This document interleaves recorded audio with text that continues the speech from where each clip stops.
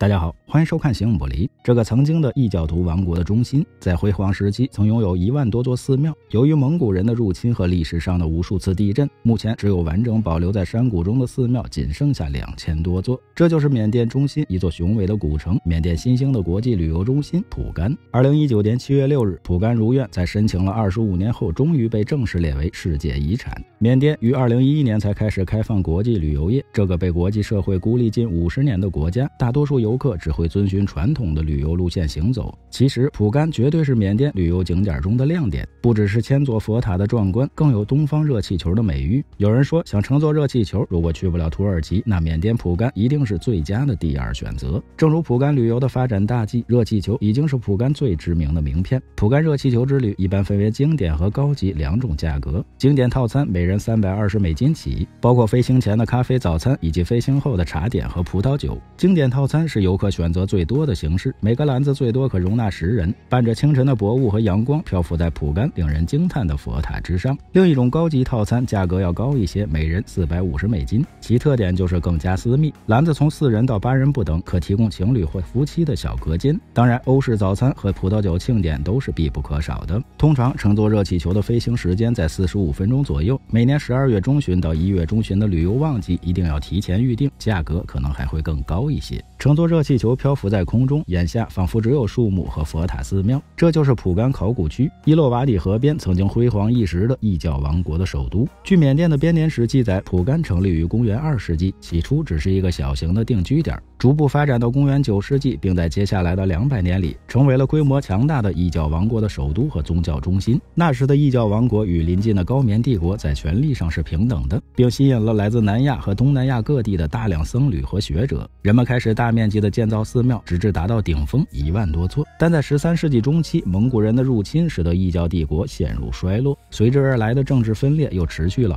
250年。在此期间，一些宗教建筑继续在蒲甘建造，但非常缓慢。从15世纪到19世纪之间，一共也只建造了大约200座寺庙。尽管已经从一个多达20万居民的城市逐渐沦为一个小镇，但蒲甘在历史上一直都是一个重要的朝圣地。早在1752年至1885年间，缅甸就开始对蒲甘的许多古迹进行修缮维护，但此举被世人认为是弊大于利。其实蒲甘寺庙大面积的毁坏，除了蒙古人的入侵，还有一个最重要的原因就是频繁的地震。在1904年至1975年间，大地震的记录就有400余次。1975年7月8日的大地震更是将很多寺庙彻底毁坏。2016年8月24日的大地震中，又有近400座寺庙被毁。其实早在20世纪90年代，缅甸军政府为了将蒲甘打造成为国际旅游目的地，就开始着手对许多受损的佛塔寺庙进行修复。然而修复工作却引起了全世界艺术史学家和保护主义者的广泛谴责。批评者惊讶于修复工作很少关注原始建筑风格，并大量使用现代材料。当地政府还大面积征地建了一个高尔夫球场，铺了一条高速公路，并建造了一个61米的瞭望塔。虽然缅甸政府认为蒲甘仍有数百个未修复的寺庙和大型石刻文集，但凭着目前2000多座古迹，足以赢得联合国教科文组织世界遗产的称号。不过一直以来，蒲甘都未达到世界遗产的审核标准，据称最主要的原因就是拙劣的修复工作。未能列入世界遗产，也就意味着得不到联合国教科文组织所提供的资金援助。蒲甘在25年来不遗余力的死磕世界遗产，终于在2019年7月6日顺利通过审核。缅甸政府也已经承诺在2028年之前将蒲甘考古区内所有酒店全部迁出。拥有了世界遗产的名头，蒲甘国际旅游目的地的地位将得到进一步提升。同时引以为傲的蒲甘传统手工艺品也将会通过更多的国际游客走向全世界。旅游业是蒲甘的生存发展大计，绿色环保即使民众再苦再穷，也不会被致命的毒害所侵染。希望当地人在这片古老而神秘的土地上能够继续这神秘又古老的生活方式，将善良快乐的初心永远延续下去。来一次旅行长一点姿势，有什么问题请留言，欢迎转发点个赞。最后别忘了下期内容更精彩，我们形影不离。